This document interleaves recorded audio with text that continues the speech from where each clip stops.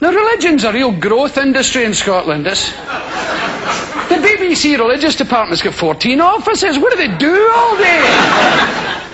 You can't hear the typewriters for the rattling of the rosaries up there. It's very odd. And they've got this never-ending procession of wee men who come on at night and tell you how dreadful the world is. And then in the most patronising possible way, try to introduce you to God.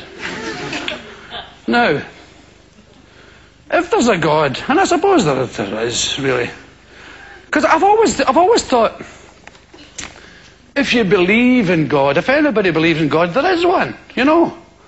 And it's not up for question.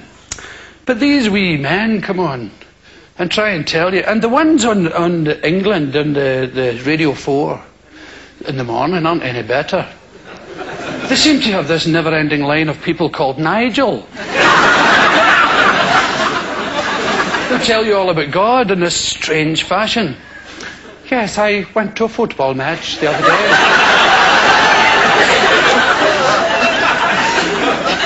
And you know is the key, right? You know.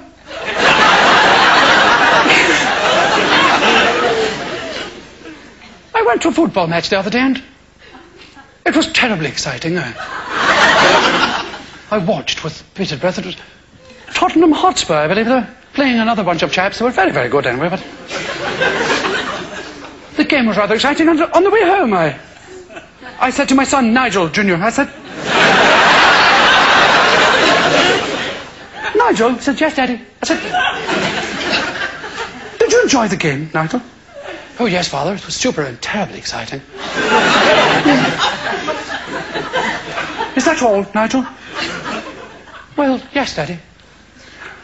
But Nigel, didn't you attempt to think of it on a more spiritual plane? Did Jesus play for Tottenham Hotspur, Daddy? And, you know, in a funny way, he did.